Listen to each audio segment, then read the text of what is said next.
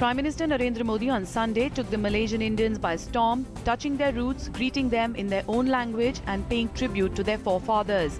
Addressing the Indian diaspora at the iconic Malaysia International Chamber of Commerce in Kuala Lumpur, Prime Minister said that India is not confined to its territory, but it exists in every Indian in every part of the world.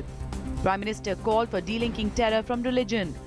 Prime Minister asserted that India draws its strength from its diversity and his government is committed to defend the rights of every citizen. Prime Minister will hold bilateral talks with his Malaysian counterpart in Kuala Lumpur today. Both countries are expected to sign several key agreements. Later in the day, the Prime Minister will leave for Singapore on the second leg of his two-nation East Asia visit. Prime Minister Narendra Modi will be on air for the next Mann Ki Baat program on November 29th. The program will be broadcast live on the entire All India Radio network and Doordarshan channels. The Prime Minister has invited people to share their messages for this edition of Mann Ki Baat on mygov.in. One can also dial 1-800-3000-7800 and record message for the upcoming edition of Mann Ki Baat. Finance Minister Arun Jaitley will meet heads of public sector union banks today to discuss various issues including bad loans and interest rate reduction in the light of RBI lowering its policy rate in September. The performance review meeting of the public sector banks will also take stock of the credit flow to productive sectors to spur economy and review of Indradhanush, the seven-pronged strategy to revive PSBs. India test-fired its indigenously developed supersonic interceptor missile from the Abdul Kalam Island of the Odisha coast on Sunday. The interceptor, known as Advanced Air Defence Missile, developed by the Defence Research and Development Organisation, is capable of destroying any incoming ballistic missile. In April this year, the AAD missile had failed to hit the target missile during a similar test.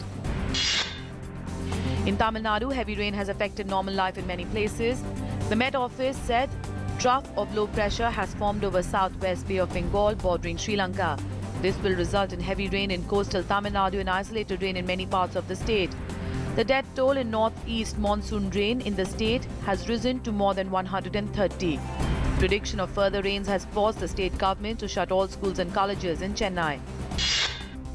Government has bolstered the capabilities of the Elite Financial Intelligence Unit, which can now dish out volumes of data on suspicious transactions in 72 hours flat and gain access to secret database of offenders maintained by various law enforcement agencies in the country. Earlier, when an agency wanted to get any information on financial transaction and other similar details on entities on its scanner, the time taken used to be between a fortnight to 20 days. Government is looking to further simplify income tax return forms to help taxpayers fill them without seeking help from experts, and the Revenue Department has set up a committee in this regard. The committee will be headed by a joint secretary-level officer and would include chartered accountants and tax experts. Commerce and Industry Minister Nirmala Sitharaman has said India and European Union will resume talks on the proposed free trade agreement soon. Expressing disappointment and concern over the EU banning sale of around 700 pharma products clinically tested by GVK Biosciences, India had in August deferred FTA talks with the EU. In Sheena Bora murder case, CBI grilled Rahul Mukherjee for over 4 hours on Sunday, even though Rahul publicly defended his father, former media baron Peter Mukherjee, claiming that he is innocent and has nothing to do with the murder of his fiancée Sheena Bora. Sources in the Central Bureau of Investigation claim that the evidence given by Rahul will be used today to seek Peter's extended custody. UN Secretary General Ban Ki-moon urged Russia and the United States to cooperate in rooting out terrorism and said he would unveil a comprehensive plan to fight extremism and violence early next year. He said this at the annual East Asia Summit. At the same summit, US President Barack Obama said the United States and his allies would not relent in the fight to combat Islamic State extremists and would hunt down their leaders and cut off the group's financing. France has sent in the biggest warship in Europe with monster nuclear capabilities to intensify its fight against the Islamic State.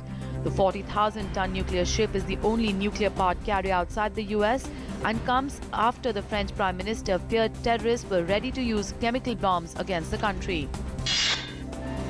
French police has released a photo of the third of the 3 suicide bombers who blew themselves up outside France's National Stadium during the November 13 Paris attacks. Investigators said that the assailant turned up among refugees on the Greek island of Leros along with another attacker who remains unidentified.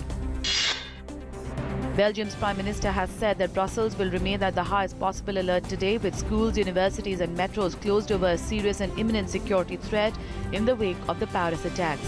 The decision was taken after a meeting of the National Security Council to review the situation. India lifted the 8th Men's Junior Hockey Asia Cup on Sunday, beating traditional rivals Pakistan 6-2 in the finals placed in the Malaysian city of Kuantan. For India, Harmanpreet Singh scored 4 goals and Manpreet and Arman Qureshi scored 1 goal each. Earlier, India had beaten Japan 6-1 in the semi-final.